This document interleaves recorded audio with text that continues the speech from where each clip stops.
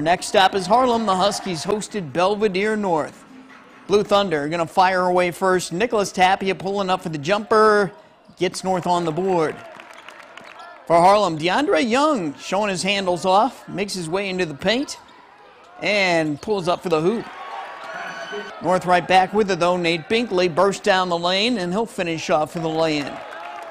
Nate Dunbar getting a look here for the Huskies. Goes for the jump shot. He sinks that. And then how about Young here, draining one from the outside of the arc. He missed the Huskies' first few games, but he was looking good tonight. It was back and forth the whole way, and Harlem took this one 58-54. Also tonight, Boylan rolled over Belvidere 64-33. Freeport was 10 better than Jefferson, 68-58.